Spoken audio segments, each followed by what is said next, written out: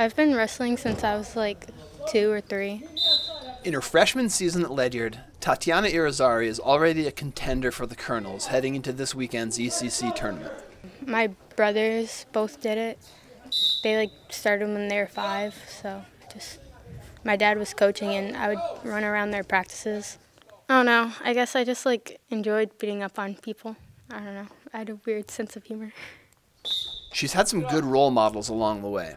Her brother Jeremiah is a senior on the East Lyme Norwich Tech Co-op, and teammate Linda Holeman won a state title in Connecticut's first girls' invitational. I've known Linda for a few years. We wrestled in youth together, so it helps having, when I first came here, it helped having familiar faces. How has she grown? I know she's grown on us. At first, she was a little quiet, kind of reserved, stayed to herself.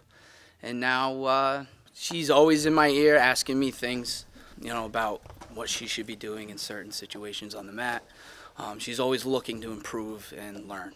So that's one thing that she has come far with in terms of being quiet at the beginning and then opening up and really trying to get herself better. While wrestling is still mostly a boys' sport, it's not that novel anymore to see girls out on the mat. What would be a first, though, is a female ECC champion. Yeah, the abundance of girls coming out for wrestling is more and more. I can see it as, all around the nation. It's taken a hold, and girls are coming out for wrestling. The Olympics helped, having the girls in the Olympics. That opened up a lot of girls' eyes for female wrestling, and it's come a long way. I don't know if my program's any different than anyone else's. I just feel like a wrestler's a wrestler. I don't treat them any different. Boy, girl, there's no difference.